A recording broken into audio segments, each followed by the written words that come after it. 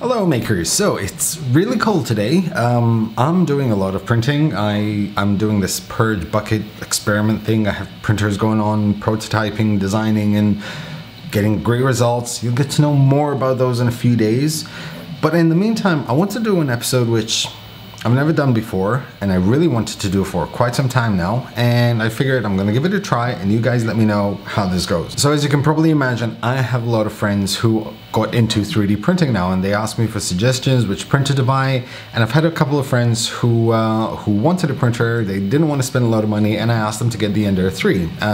Whatever they need, I can help them. And one of those friends sent me a couple of photos because he was having an issue. Now, the first photo was a perfectly done print. It was absolutely flawless. It was beautiful.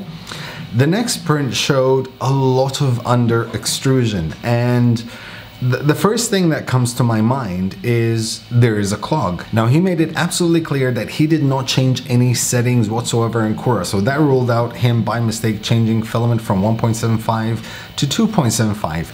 So the only alternative solution with me just seeing photos was that there's a jam, there is a clog in the nozzle. So I explained to him what to do. I gave him some nylon filament to clean out the nozzle.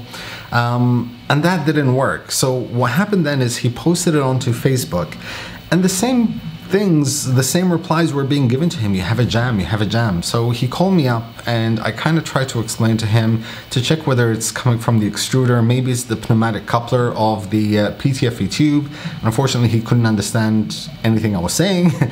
Granted, starter in 3D printing, I completely understand. So I told him, let me come over. So I went over to his place, and the first thing I noticed was this. As you can see, the hub gear actually fell. It wasn't tightened with the grub screws, and it kind of fell, so it wasn't pushing filament through. So it was a very, very easy fix. So I kind of fixed it for him, and now he's printing and he's happy.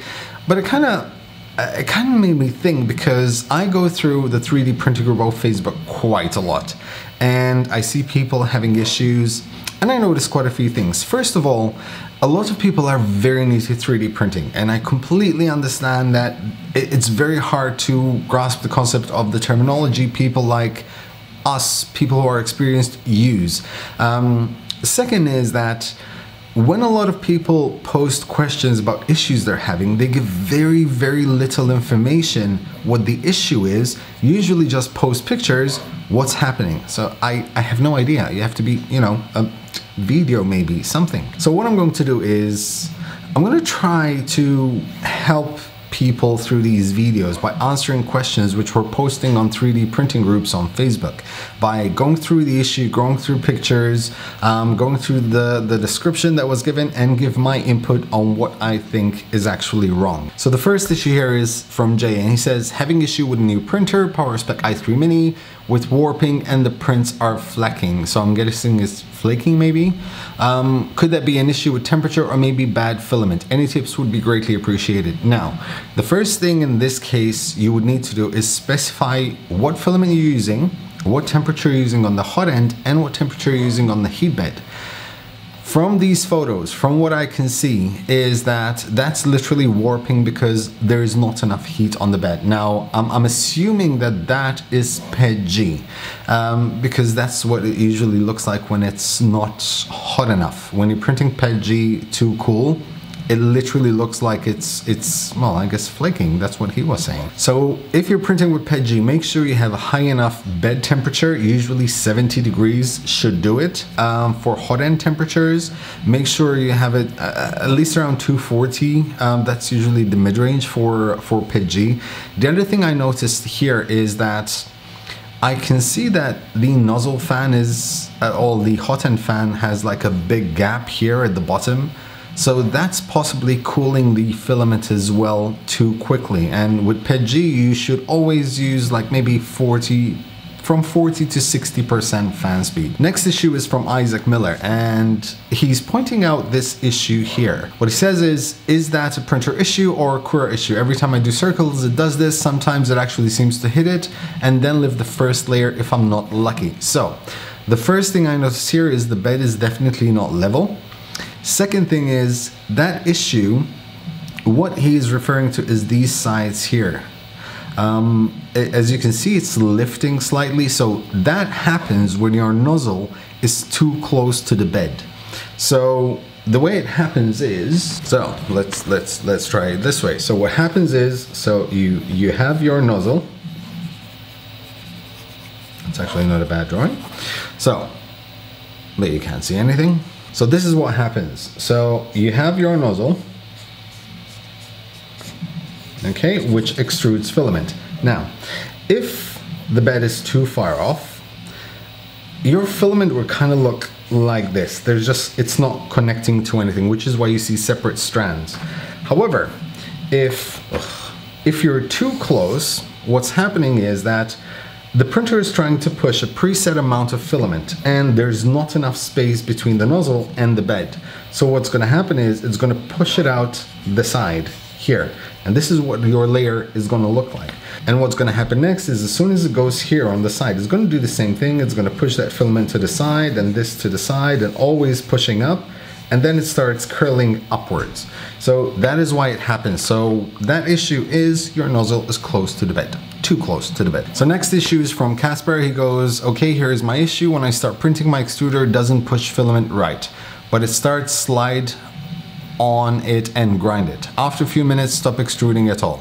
It's not a nozzle problem because hand extruding works and nozzle is not clogging. So looking at this video, what I can tell you is it seems like that's a bit too fast. The extruder is turning way too quickly. So I wouldn't be surprised if the nozzle is just not hot enough to actually handle that speed. So you either need to really dial up the heat on your nozzle or slow down the extrusion, because that's definitely way too fast visually. I can see it from here. Next thing, so this is there are two people complaining here about an issue they are having. So this is the first one, and he asks whether or not he can fix this issue. And I'm not exactly sure what he's referring to, because there's literally just that. Any tips on how I can fix this issue? There are a few issues that I can see here. First of all, you can see the infill, meaning that there are not enough perimeters on the print.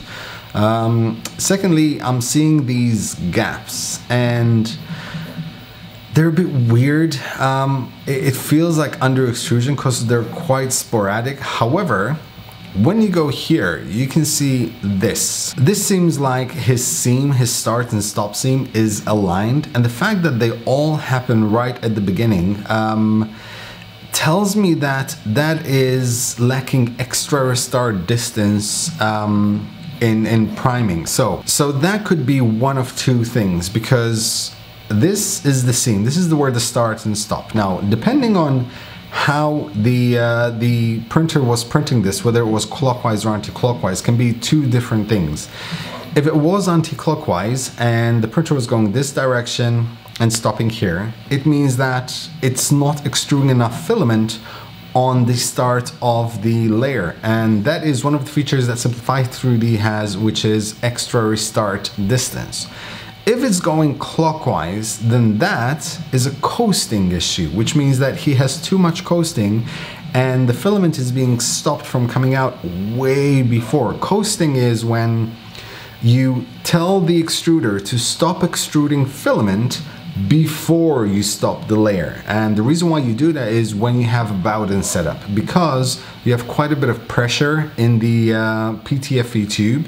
And even if you stop extruding, there's always going to be a few millimeters that are going to ooze out. So you give it a coasting distance, usually 0.2, 0.5 millimeters. That could either be too much coasting or not enough extra restart distance. Once again, my impression of this. Now this is the second one. So once again, what's the problem here? At least he shows where the problem is. And once again, same, very similar lines. Now, a lot of people have told him that it's humidity. Now, if this was humidity, it would be everywhere. However, it's only starting on this seam here, which is, I think, where his start and stop perimeters are. And it's same as the other one. It starts and stops in the same place. So it could either be a coasting issue or an extra restart distance. Once again, those are the first things that I would look into. Ideally, there would be a video so you can see exactly what is happening, because just a photo might not be enough. And finally, I picked this up because this happened to me once. It happened to me on the AlphaWise U10. And what happened is Jake here printed this calibration cube on the right here, and it printed fine, almost fine. But the day after, he printed again, and it was much shorter. And there's all kinds of things to adjust the potentiometers of the drivers. It's skipping steps on the Z-axis. Possible. However, the one thing that I would suggest, the first thing I would suggest to do is make sure you don't have any binding on your Z-axis. What happened on the AlphaWise U10 was that the scroll wheels, or the wheels that would guide the rail up and down, were a bit too tight and they were binding, and it was also affecting the stepper motor couplers on the Z-axis rods. So the first thing is make sure it's not binding.